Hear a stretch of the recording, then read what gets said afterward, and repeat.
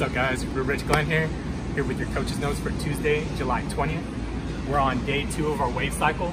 So similar to the back squats yesterday, we have part A every 2 minutes for 9 sets. We're doing our 5-4-3, 5-4-3, 5-4-3 on bench press, starting about 50%.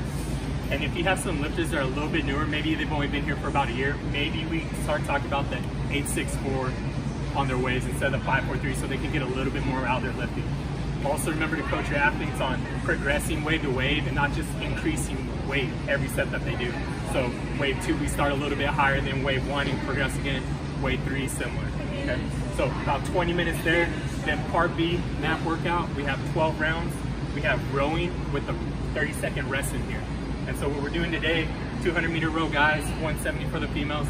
And we're looking to, if we want to do RX, we're trying to do a negative split on each of those rounds. Okay, so 20 minutes part A, 20 minutes part B. That leaves me about 20 minutes for a warm-up and transition.